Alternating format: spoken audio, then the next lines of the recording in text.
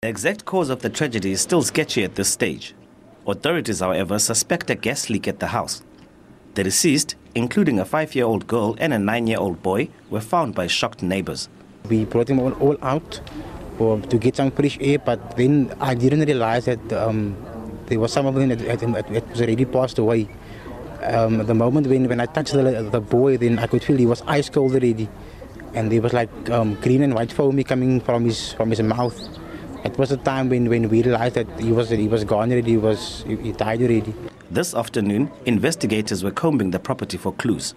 At this stage, we are the Western Cape Government EMS, together with the City of Cape Town and SABC. They are investigating the cause of the gas leak, if it's a gas leak.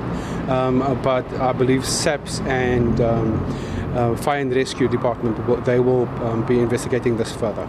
The 3 survivors have been taken to Groote Victoria and Red Cross hospitals for treatment. Lumko Chumlongo, SABC News, Cape Town.